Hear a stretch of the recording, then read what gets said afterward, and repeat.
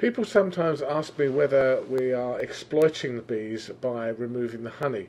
And I can see the point, because obviously they store the honey to get them through the winter.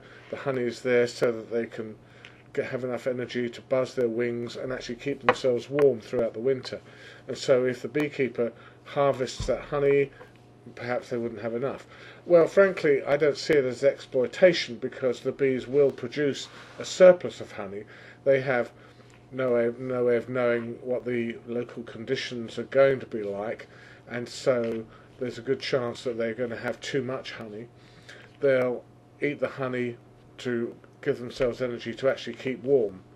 Now, clearly, if the beekeeper took off too much honey, so it left them with too little stores, they certainly could starve in the early spring.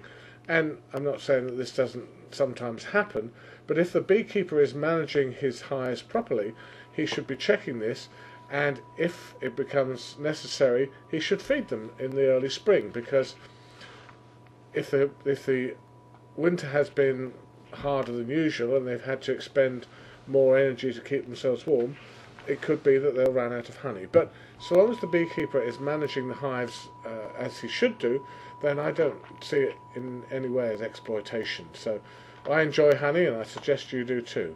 If you'd like to see more about honeybees and beekeeping, go to beesonthenet.com.